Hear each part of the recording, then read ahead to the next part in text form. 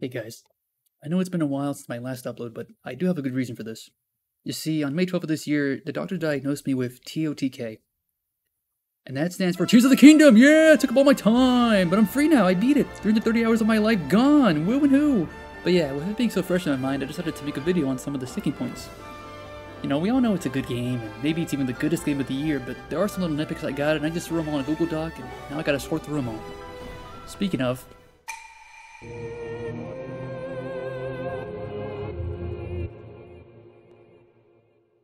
What the hell, Nintendo? Tears of the Kingdom 1, you could sort by damage done, okay? And for some reason, they removed that in the sequel. And, I don't know if it's something wrong with my brain, but I like using my weaker weapons first and getting to the strong ones later. It was really easy to do that before, and now I either have to spend some time cycling through the menu or doing all the organizing manually. Why not even give us the option for a custom sort? I liked having wands of each element at the beginning of my lineup, but if one ever broke or dropped, I had to drop all my other weapons and pick up the wand and then pick up my other weapons. It was just super clunky and annoying.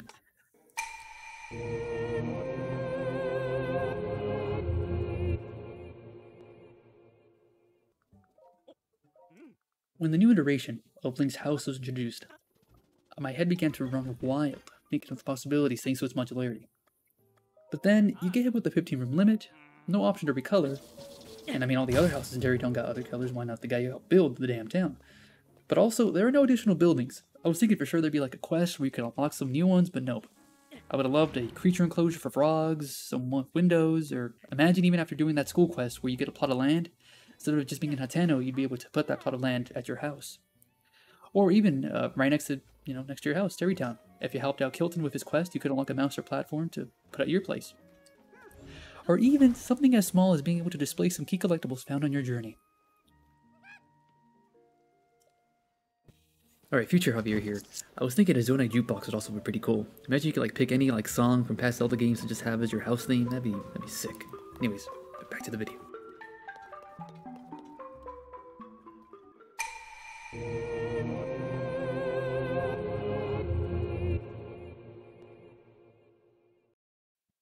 When it comes to sages, I don't mind that their abilities aren't as broken as the champions were. Where I do take issue though is that they don't blend in with the gameplay as well as others do.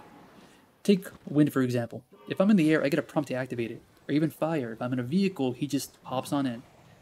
Water and lightning though, you have to approach them first and activate it. Imagine if me just aiming up even the bow brought up a prompt for lightning. Or if blocking brought up water around how Daruk's protection kinda did. Little things like that would have made them more useful to me, or I would have used them more often because they'd be, kind of activated on their own.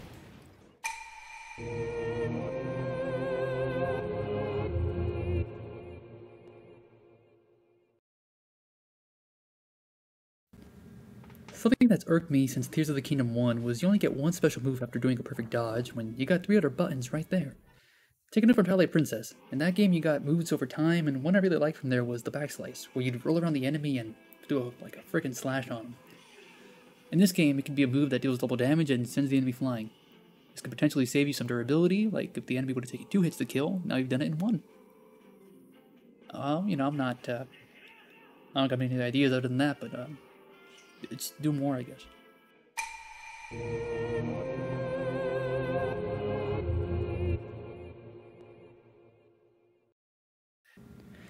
Alright, I get it, right? Most runes from the first game are a bit obsolete now.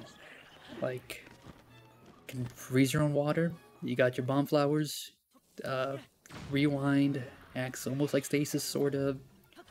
So I get why they're not back. I do, however, have one exception to this with Magnesis. Okay? Because you look at Ultra Hand and you look at the motion controls for that. It's so slow.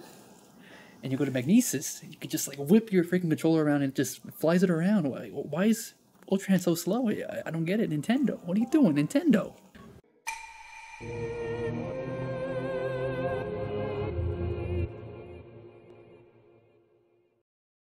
Where did all the ancient stuff go? No more ancient weapons, no more ancient armor? Or even the best one, the horse armor. It made them somewhat more relevant and usable, but that's gone now, so horses have become pointless. That is, especially with the addition of Zonai stuff, you could just spawn that anywhere. Freaking, you don't gotta hope your horse is within 5 feet of you to hear you whistle. And Guardians, I get that, right? You don't want to risk them turning evil again, but I saw this mentioned somewhere, and I was also kind of hoping this. It'd be cool if there was a Guardian boss fight somewhere in the depths or something, and that piano starts playing, it's I don't know. Cool they brought back just for a little moment.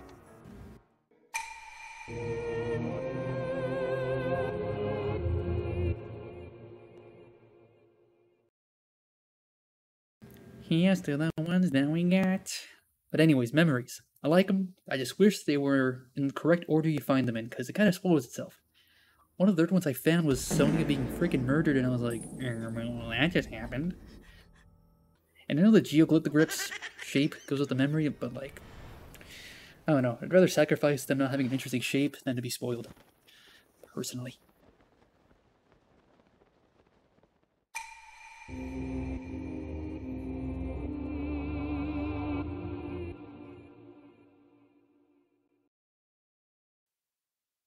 And my final nitpick on Tears of the Kingdom is the Ancient Heroes aspect. The reward you get for completing all 152 shrines. When I first got this, I audibly said, ugh, what is this? But then after looking at it and making the connection that, oh, this is, I got from the Calamity mural, that's kind of cool, kind of dope, I might actually rock this. But then I ate an apple. And nothing. No job movement, just into the skin. You're telling me the award for completing all these shrines is a stiff blue suit? Nah, in the trash. Things like the Mask of Awakening not being animated, although, you know, that'd be cool. I get it, you know, it's a bit more jokey. But I don't know, man, as a final award for the shrines, I was hoping they'd do it just a bit more, just animation, I don't know. Alright, well, that's most of my nitpicks off my chest. I guess let me know if you agreed or disagreed in the comments with any of this. Thanks for watching, and I'll be playing Pacross.